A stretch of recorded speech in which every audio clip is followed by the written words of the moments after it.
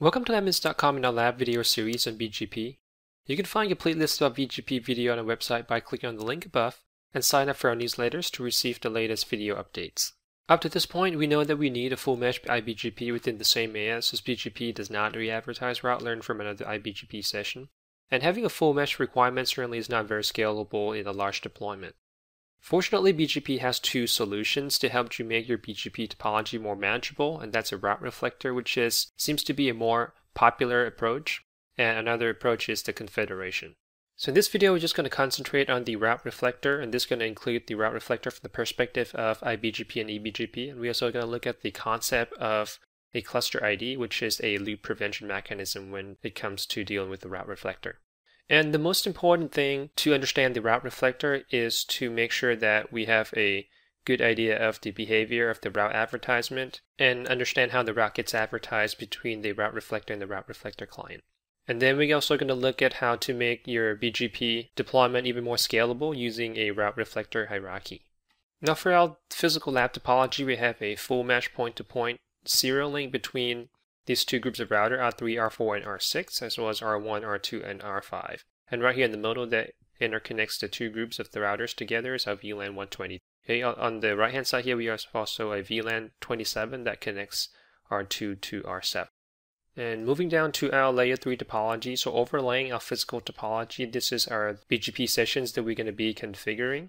And this is completely independent from the physical topology, so you can pretty much create the iBGP session in whichever way you like. But for us here, we have R2 acting as a route reflector for R1 and R5.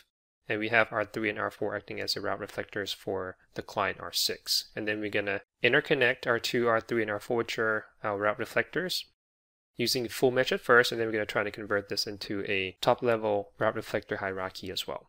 Now for our external eBGP, we have a BGP session between R2 and R7. So that way we can observe how the external BGP route gets learned and then re-advertised within the AS100.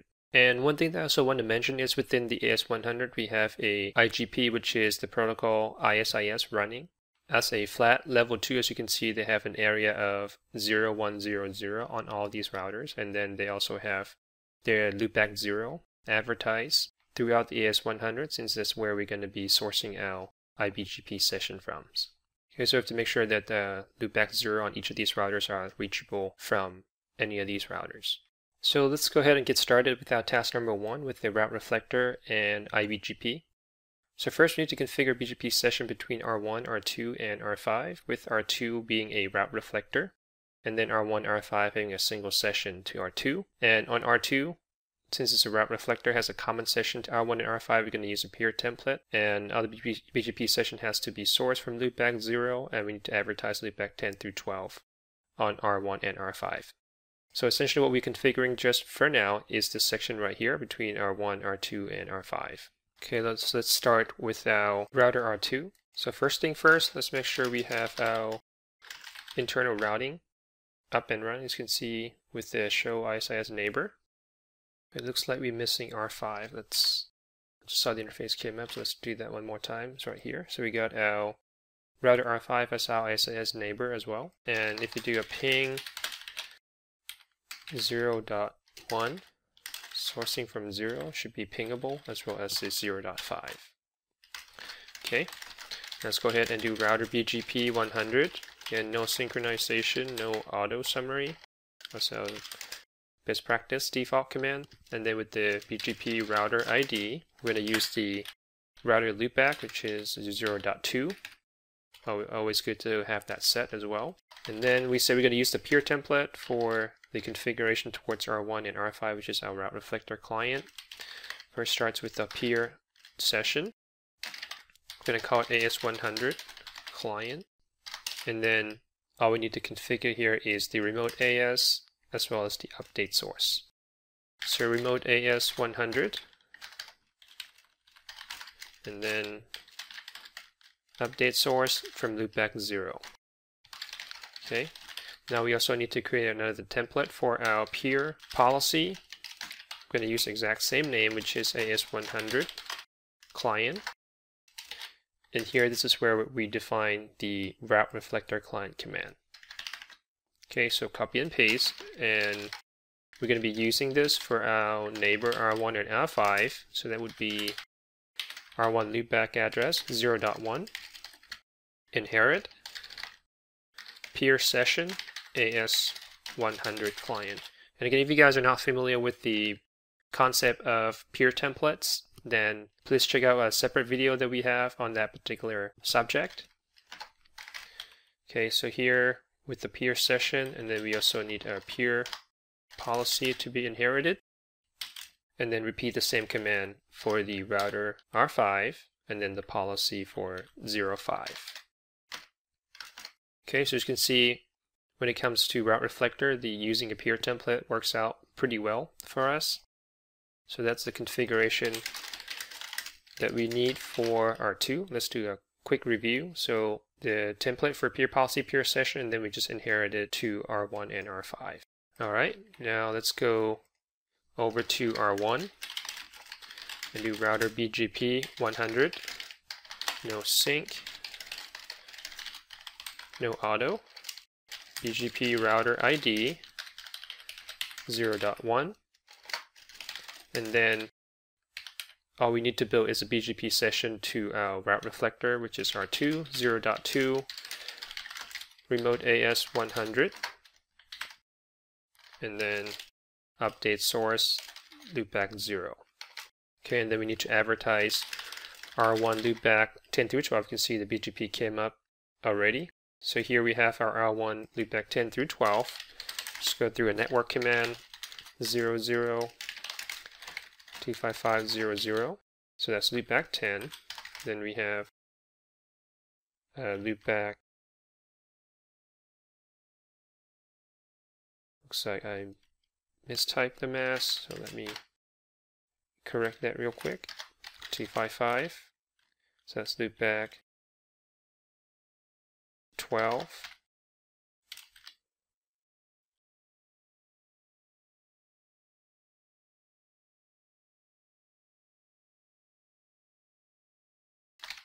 That's loopback 11, and then loopback 10. Let's do a quick verification. Okay, so we got our 3 loopbacks advertised, and the peer should be up. Okay, so show IP BGP. Our loopbacks are there, so that's the config that we need for R1. Now let's hop over to R5. Router BGP 100, no sync, no auto. So almost become your second nature as soon as you get under the router BGP to do those commands. And then you do BGP router ID 0.5, neighbor 02, remote AS100. Okay, update source loopback 0, and then have to advertise R5 loopback 10 through 12. That would be 5500 mask 255.255.255.0, and then 5510, and then 5520. Okay, give it a second, make sure the route gets installed to the routing table, and then we can hop back onto R2 and then do show IP BGP. Okay, so here we're seeing all of our 6 routes, 3 from R1 and 3 from R5. Okay, and if we do the same thing on R1, the show IP BGP, you can see that R1 has also learned the routes to R5, and it says the route that gets reflected by R2. Okay, and that's pretty much how the route reflector works. So here we have R5 advertising its loopback to R2, and then R2 being our route reflector. Re-advertise those route to R1. In this case, R1 is our route reflector client. As you can see, that's kind of break the default IBGP rules where the router is not supposed to re-advertise IBGP routes. But since we have the R2 configured as a route reflector, R1 is able to successfully learn route from R5 without having a direct IBGP session. Okay, if we go back to R1 and do show IPsef, then one thing we also want to note here is the next hop IP is actually the R5 loopback address. So if you do show IPsef of 5500, which is R5 loopback 10, you can see that R1s actually point directly to R5. The traffic doesn't really get routed through R2 at all. So let's just consult the IGP routing table and figure out the best path to get to the next hop, which is R5 loopback. In this case, since in our physical topology, R1 and R5 has a point-to-point link, and that's why R1 knows how to get to the R5 loopback 10 directly using that link. It doesn't get routed to R2. So the BGP topology that you have configured has nothing to do with how the routers will route traffic. The router is still going to consult the IGP routing table and select the best path from there. Okay, so if we do show IP BGP 5500, another thing that we want to note here, as far as the noticeable difference compared to what we used to, is the originator ID. So it's a new attribute that gets inserted by the route reflectors. In this case, the route is being originated by R5, and that's why it has R5 router IDs in there. And then it also inserted a cluster list. Since we're not specifying any cluster ID in the route reflector, by default it's just going to use the route reflector router ID, which is, in this case, it's R2 loopback 0, and that's a 0.2. Okay, so these are the two new attributes that gets inserted into the route. Alright, so from R1, if you do a quick ping to 5501, sourcing from loopback 10, you can see that is pingable. And just to prove that R1 is actually taking a direct path to R5, you can do a trace route. You can see the next hop is the R5 itself without getting routed through R2. Alright, so that part is done. Now let's move down to the next section, which is configuring BGP session between R3, R4, and R6, with R3 and R4 being a route reflector. And we need to configure a cluster ID of 346, and R3 has to peer with R4. And R6 has a dual BGP session to R3 and R4. That's just basically for redundancy. And we can just use the peer group for that on R6. We still want to source our BGP from loopback 0 and then advertise loopback 10 through 12 on R6. So what we're going to be configuring right now is this section on top right here with R3, R4, and R6 using peer group on R6. Again, the cluster ID is 346. So let's start off with our router R3. So router BGP 100, no sync, no auto. And then we go BGP router ID 172.16.0.3. And then we have to specify our BGP cluster ID for our route reflector. And we're going to look at how or why we might want a route or cluster ID configured in a little bit. For now, let's go ahead and do that. And then on our neighbor, we said that R3 needs to have a direct BGP session with R4.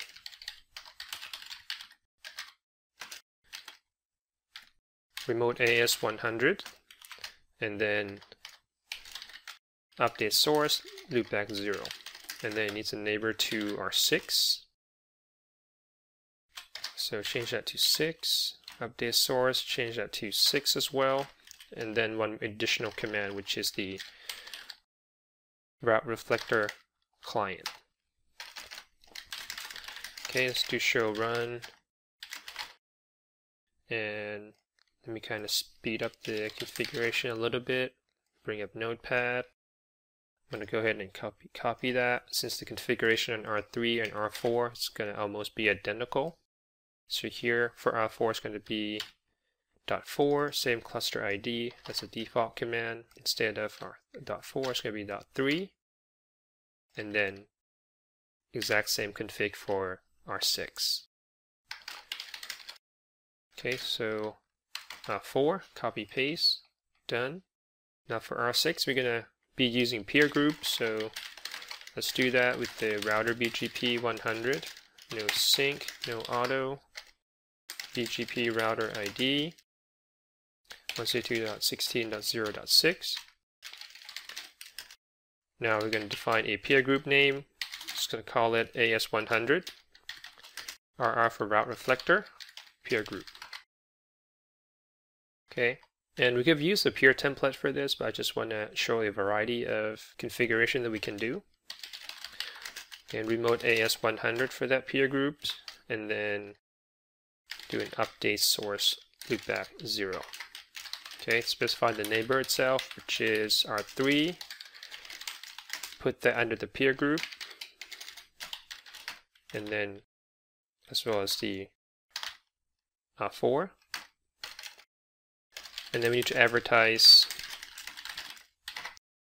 R6 loopback 10 through 12. So we'll do a network command 6600 mask /24 and 6610 and 6620. Okay, let's do a show IP BGP on this one. Looks like it's not quite there yet. Okay, there you go.